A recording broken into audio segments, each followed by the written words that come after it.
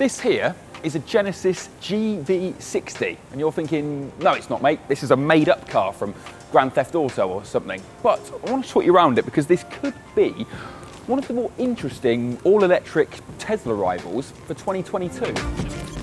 So what exactly is a Genesis? Well, in the beginning, there was Hyundai, and well, Hyundai's been making really good cars of late, the N hot hatches, the Ioniq family of electric cars, but they've got ambitions to grow and take on all the premium players, not just Cadillac right here in the United States, but the likes of Jaguar, and of course the Germans, the big guns, Audi, Mercedes, BMW. To do that right now in 2022, you need an electric car, you need a bespoke EV. So that's what the GV60 is here to do. It's here to say, I've got plenty of range, I've got interesting tech, interesting looks, and you should take the Koreans seriously as a maker of luxury goods.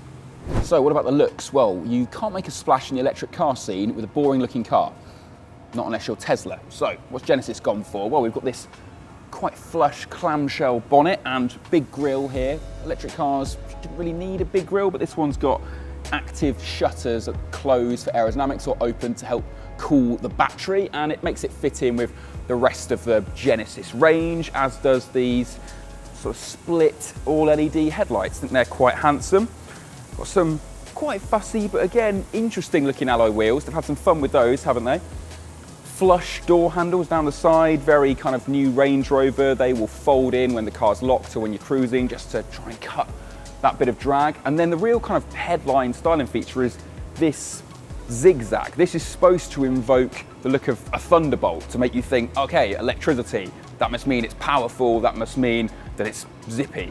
Not sure if it really works with a car that's so curvy elsewhere, but hey, it's something to talk about. It's a conversation starter. Around the back, it thinks it's an old Porsche 911. It has a ducktail spoiler. This doesn't pop up, it just stays put, but it helps the air cut smoothly off the back of the car, and that's what increases the range. More split tail lights at the back, and sort of a suggestion of a diffuser, but no fake exhaust.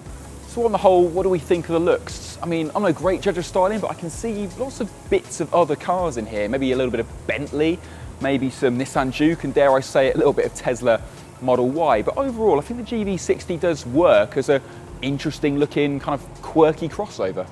Okay, just in case you can hear what sounds like a plague of locusts in the background, I want to show you this.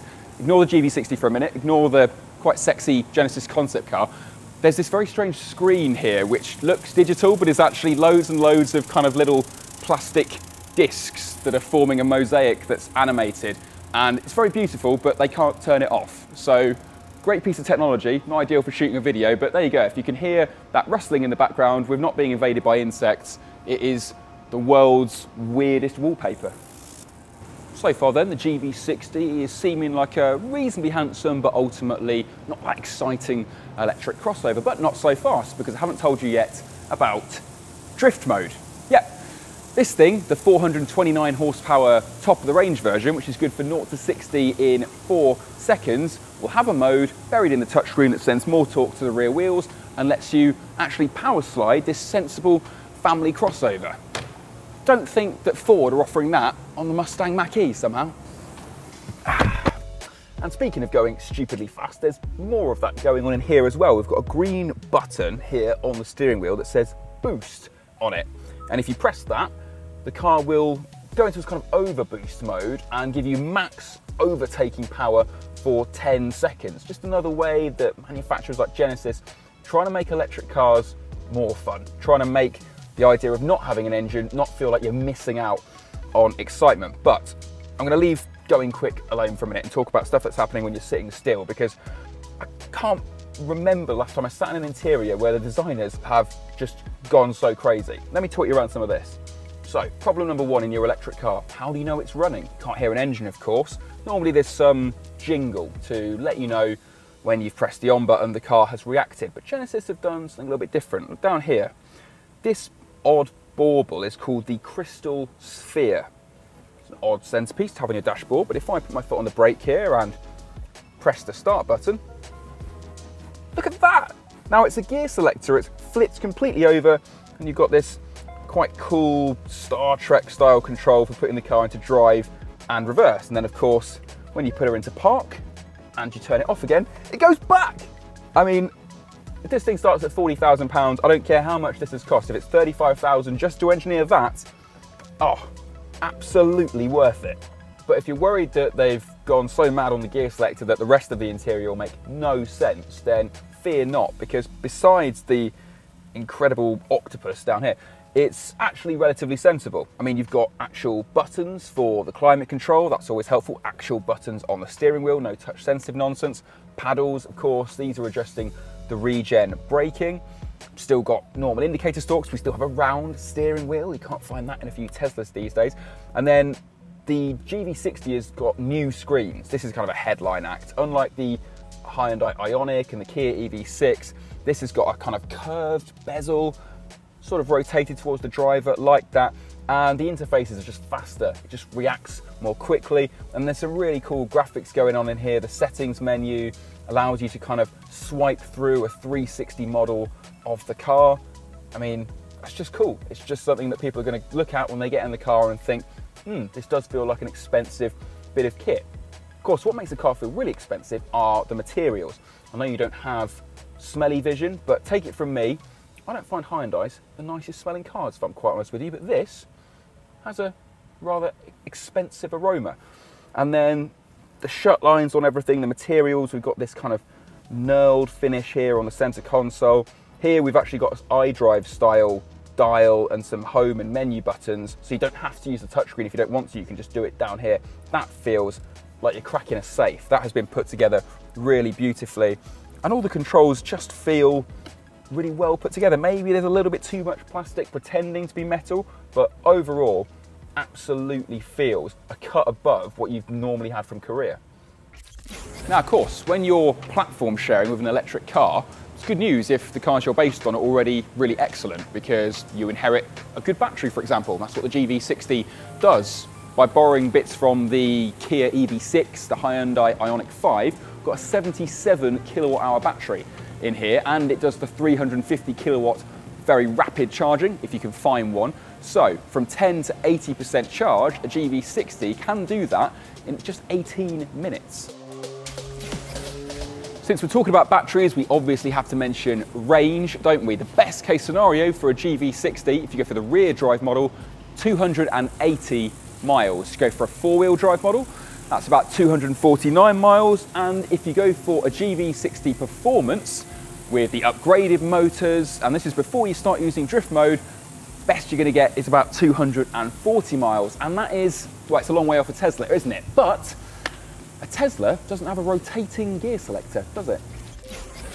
Other technical touch, I haven't seen this on a car before. You see this rectangle in the plastics, unremarkable, isn't it? But behind there is a facial recognition camera, and in just the same way that your phone can look at your face, see it's you, and unlock the screen, the GV60 can look at your face and unlock the car.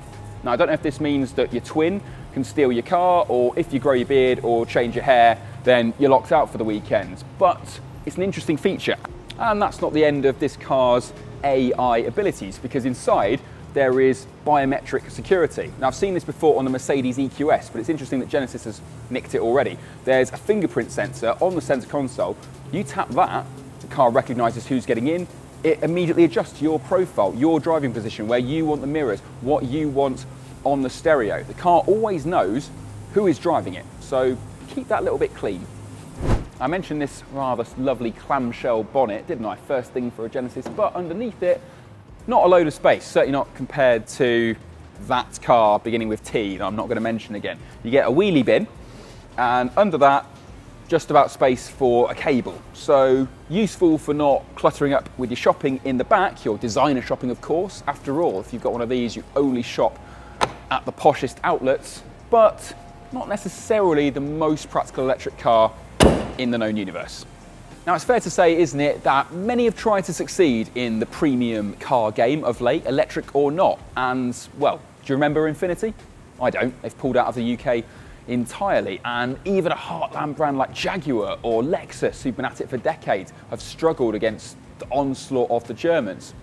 So maybe this is the right way to go. You take a fundamentally sound EV platform with clever charging capability and good performance, you cram it with weird and interesting gimmicks, and then you cover it in interesting, slightly zany styling. I mean, maybe they're onto a winner here. Maybe this Genesis could be the start of something.